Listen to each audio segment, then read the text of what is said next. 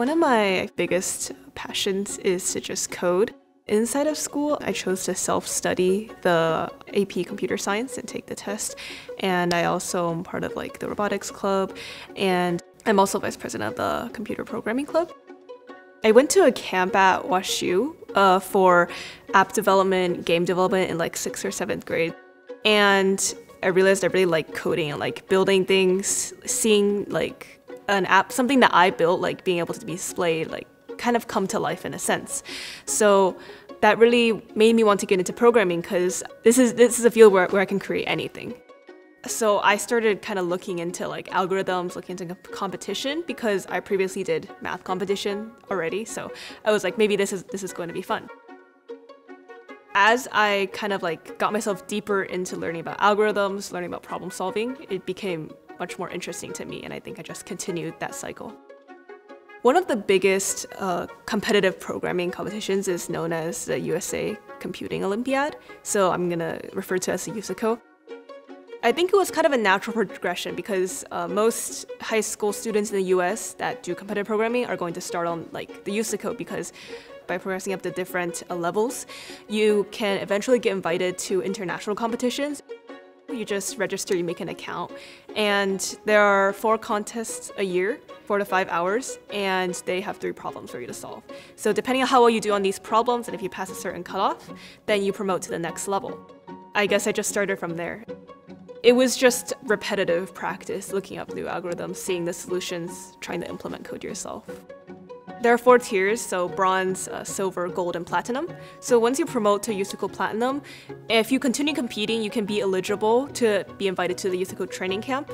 And based on how you perform there, they then select the top 4 spots at the European Girls Olympiad in Informatics, so EGOI.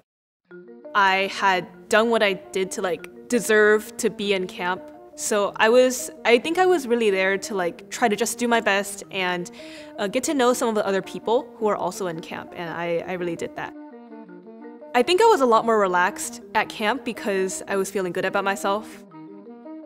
After I realized I was in EGOI, the stress started setting in. The competition format is that there are 5 hours to solve 4 problems. So what I did was I spent basically the entirety of June just preparing.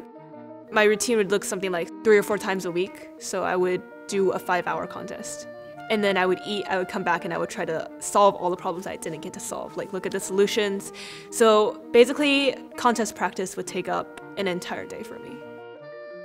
The entire trip to Sweden was a week long, including arrival and departure, and there were 2 days for contests. So the first day was kind of just setting up, testing the room we were in. And then after that, we had our first contest. So that was 5 hours, 4 problems. The day after that, we had an excursion to the zoo. And then after that was the second day. And that was the second contest. And then the closing ceremony on the last day, and then departures. We had 2 gold medals. We had 1 silver medal and 1 bronze medal. So this is, even though we go as a team, there is an individual competition. So I think we did really well this year. I think this is the best we've done in terms of past years that the USA has competed. I want to continue competing at least. I want to go to next year's EGOI, which is going to be hosted in the Netherlands. So I'm definitely going to continue just at least practicing, making sure I don't do worse than I did last year, and trying to make the training camp and EGOI again, because both of them I feel like were really good experiences. And decided that right now I'm focusing on college applications. I'm still playing flute, I'm still doing math competition, things like that. I wanted to go into artificial intelligence because with the development of ChatGPT, I feel like AI is going to be playing a really big role in our lives in the future, and I am seeing the possibilities that we can do with it, in medical fields, in environmental sustainability fields, and even just technological development research. I feel like AI can do so much things, and I want to be able to use it to better our community, to I guess make people's lives easier.